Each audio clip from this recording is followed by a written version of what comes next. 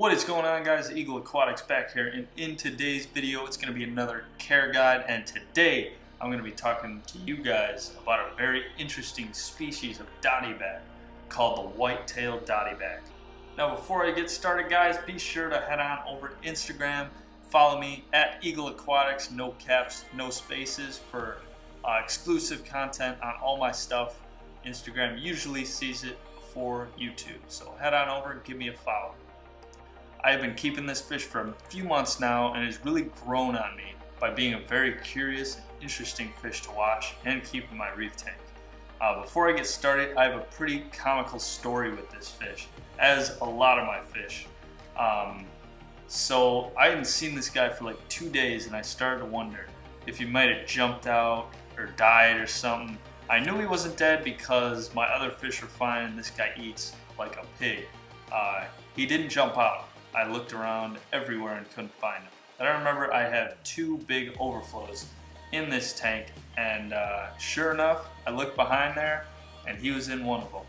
I tried getting him with a net, but it was impossible, and I'm not going to take the plumbing apart to get to him because that would just be a huge mess. So then I thought, why not fish for him?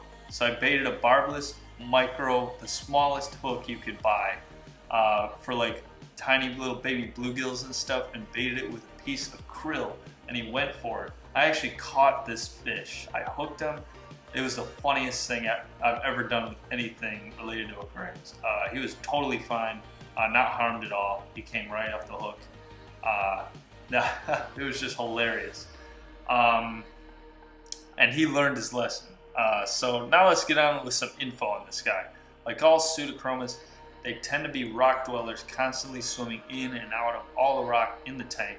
This is a fish that is going to utilize your whole rock structure and is going to be constantly exploring new additions to your reef tank, like coral and stuff like that. That is my favorite thing about these fish. The colors on these fish are not the most striking, but it's when you look close to this fish and see the structure of it.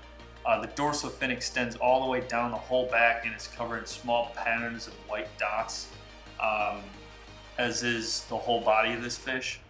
These fish typically are light gray in color with a striking white tail. They also had 2 very unique bright red dots on their pelvic fins that when you see them, you could tell that that is a white-tailed dottyback. Now, hands down, this fish has the coolest eyes of any fish I keep in any of my tanks. They're the most like bright, almost sky blue, and they really pop with the fish more. With this fish's more subtle colors, just insane eyes. These fish don't grow very big, maxing out around 3 inches, and I would say the minimum tank size for these fish should be around 30 gallons, maybe a little less. These are very hardy fish and great beginner fish, and will eat almost anything you put in the tank. I feed mine both frozen and flake food, and he goes nuts over it. The personality is where this fish really stands out, though. Like all pseudochromis, they are always watching you, and they'll follow you around the tank, secretly watching you, which is why I think this fish is pretty cool. And when they're hungry, mine will come close to my tank's glass and just stare at me. It's a pretty funny fish to keep. Really, really cool. Now, like all dottybacks, these guys are a semi-aggressive fish, and only one should be housed in a tank. The only fish I've seen mine bicker with is the Melanaris wrasse occasionally, but it's nothing really bad at all. These fish will run you about $25 to $30 at most fish stores, but you don't see them every day because they're not as common as other dottybacks. So your fish store may have to special order one in for you.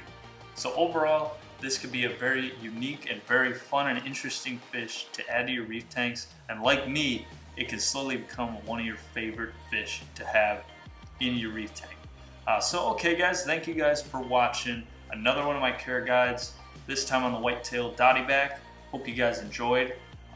If you did, be sure to check out my whole playlist on all the care guides, all the species, fish, coral, inverts, and take a look at the 125 gallon reef tank series playlist. And also be sure to follow me on Instagram if you haven't already done so, for exclusive content at Eagle Aquatics. Leave a comment with any questions. and I'll see you next time.